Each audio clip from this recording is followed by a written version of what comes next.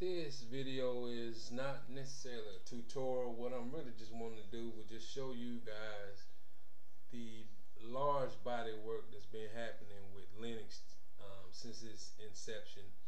Probably for about, it's 15 years old now, and it's so many people around the globe have put in a lot of hard work so that individuals like myself can have completely functional operating system and tons of free software to operate in those systems. So basically what I'm at Wikipedia, the free online encyclopedia website, and I'm just going to show you one very interesting diagram and view of all the Linux distros. So list of Linux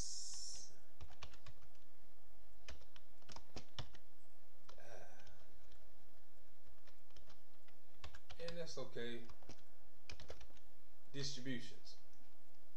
I'm not the best typist, but I do know pretty much what I'm trying to get to.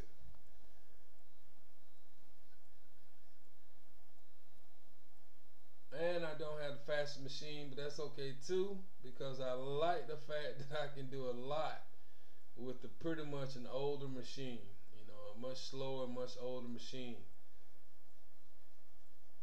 So we're here at the list of Linux distro pages, and I just want to scroll around a little bit just to let you see. But the main thing that I'm interested in is going to be this map right here on the right. It's a very good diagram, and they basically have just about every major fork or every major distribution of Linux and all the little distributions that came off of Linux on this page right here. I thought that was unique. Just about every single body of work that has been made have been distribution have been collected and redistributed or redesigned off of Linus Torvalds' work is mentioned right here on this page. And as you see, it's a pretty extensive page, and it's probably growing daily because the last time they got even the little single forks. Now if you just into a specific style or a specific brand or a specific fork is a distribution or a major distribution like Debian, Slack, Slackware, SUSE, and so my main fork that I use is Ubuntu, which is based on Debian. And as we come down here to the bottom of the page, you see there is over 100 different distributions or just resources talking about this page, and I thought that was immense. And we're gonna go back up, and I just want to go to this fork, this diagram, and just show you how cool it is and what I thought was kind of neat is, and whoever put the work in on this really put in some nice work.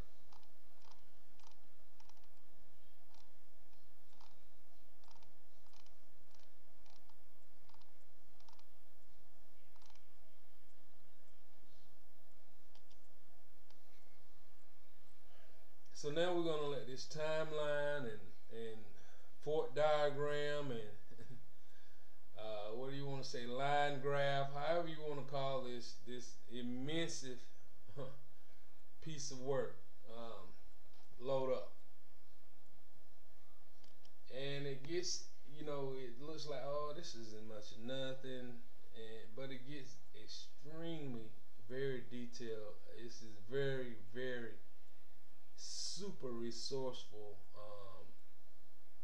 way to learn about as many different possible Linux distros, the major forks in the distros, and everything of that nature, and what all they're based off of, and everything, and just see how people have put in their work and the different types of distro. Now, I'm not going to go too far past Debian. Even though I started out in RPM and Fedora using Yum and all that stuff, and that package manager to me was an early headache, and somewhat discouraging and kept me dual booting for a while.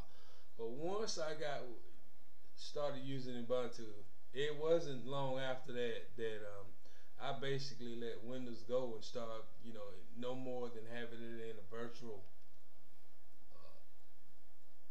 system.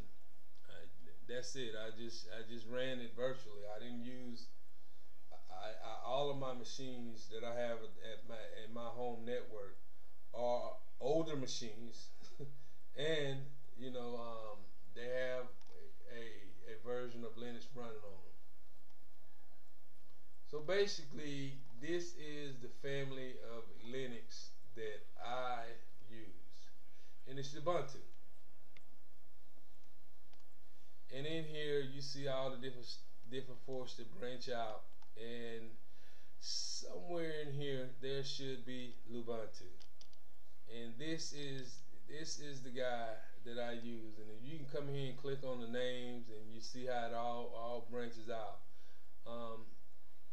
This is the guy that I found that was based on the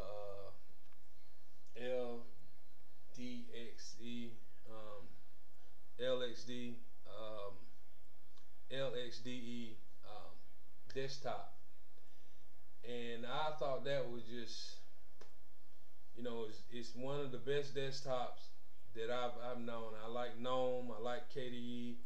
I'm not really too much of a hater of things, so anybody that's put in some work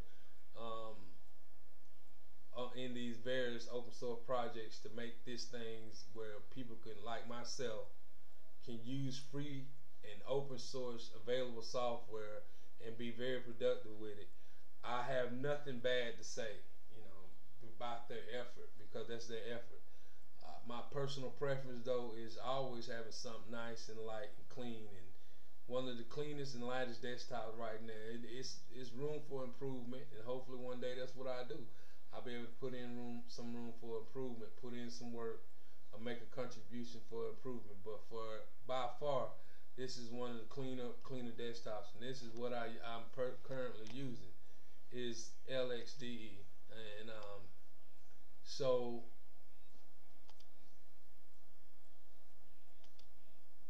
we can go here to this website as well, and that's basically all I really wanted to talk about. Is just go out there and look at all the different forks, look at all the different distributions, look at all the different work, look at everything possible, and then you will see. You would definitely see. So this is what I'm using, is lightweight X11 desktop environment.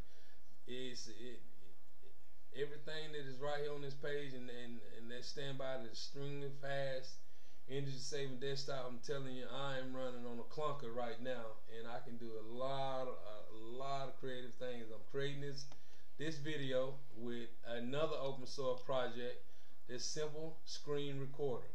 And it seems to be, after you figure out getting it works good. So maybe one day I'll be talking about that, how I got this working as well. But for right now, thank you, and I hope I can do something more. I can help somebody out in the future. I hope it all works well for you. Be blessed. I am.